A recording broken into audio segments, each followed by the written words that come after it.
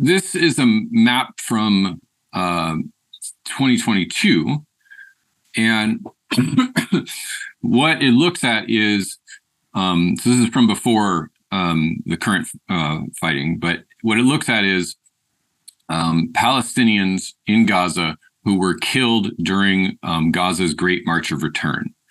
The Great March of Return was a movement in Gaza to protest every single week for nearly 2 years.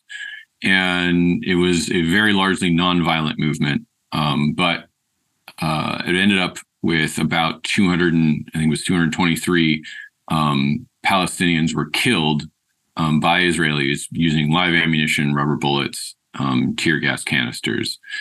And this organization looked at where are those people, where are those Palestinians who were killed in Gaza, where were they originally from? And you can see that they're originally from not Gaza in the large part, but mostly places all across what is now Israel. And a lot of these places are so close to Gaza that you can literally see them if you stand on a tall building.